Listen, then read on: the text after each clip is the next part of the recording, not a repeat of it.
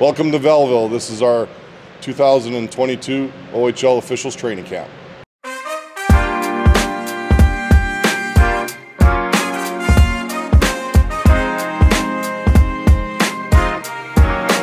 Yes, we brought all our officials in on Friday.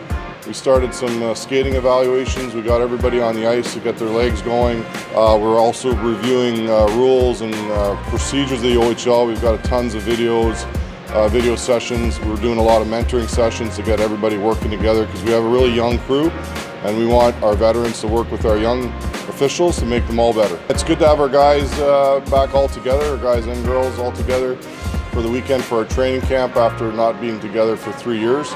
We're just getting everybody ready to start the season and get them on the right track so we could have a good start. Yeah, the process has been great. The whole staff here is amazing.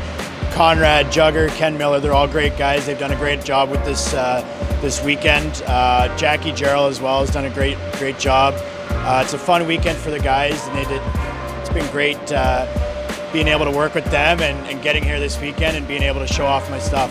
I'm really excited. I've been really excited about this year since June when we ran a combine for up-and-coming officials here, and carrying it over now into training camp and seeing some of those officials here at training camp.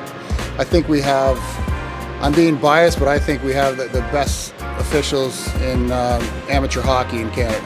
Judging on who we brought in, who we have existing here, I think the programs is continuing to improve and getting better every year, and I think we can only grow from here. This has been a great opportunity for us to see everybody skate, and we're looking forward to the season started.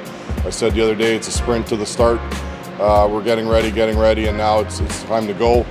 Next Friday we start exhibition games, and we really can't wait to get on the ice, just like the players do. We can't wait to get on the ice and get going.